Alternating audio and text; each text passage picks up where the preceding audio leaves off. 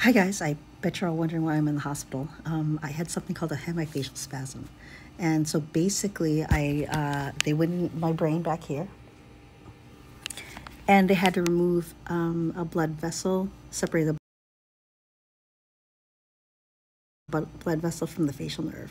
So it's been affecting my smile. It's been affecting my eyes. Sometimes you'll see me smile, and this side will be down.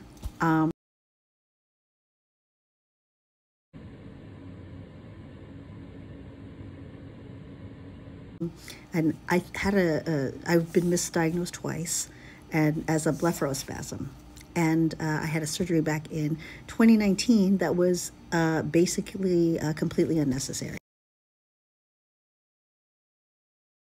But now I'm getting the matter fixed.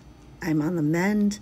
It's still going to take a while for the nerve to heal, but I won't look weird in photographs and videos anymore. So I did some creative editing in those ones. I started a GoFundMe to help with my out-of-pocket expenses and a little extra just to help with bills while I'm recovering.